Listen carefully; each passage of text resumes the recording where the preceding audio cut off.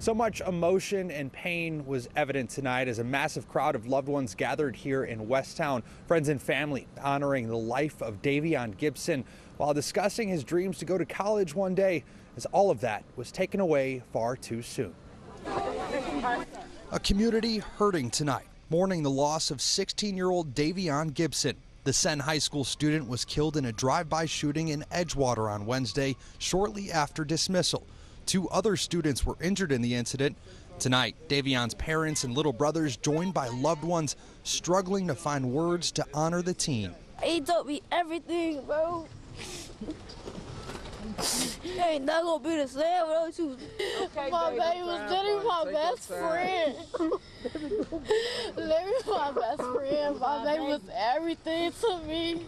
Shavonna Miles understandably devastated tonight, as she says she now has to plan her son's funeral before he even had a chance to go to prom.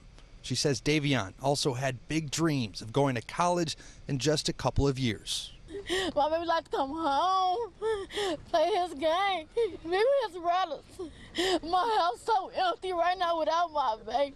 Nothing gang related about this young man. Wasn't affiliated with any gangs out here on the street. All he wanted to do is go to school, be a veterinarian later on in life. Our Father, who art in heaven. The family now praying for justice to be served, while also frustrated with the continued gun violence impacting children all across Chicago. Our kids expect to go to school every day to learn, but we don't know if they're coming home. Get these kids somewhere to go play.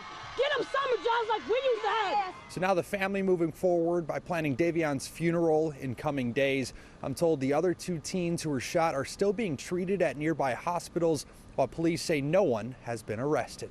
Watch breaking news on YouTube. Subscribe to ABC 7 Chicago Eyewitness News.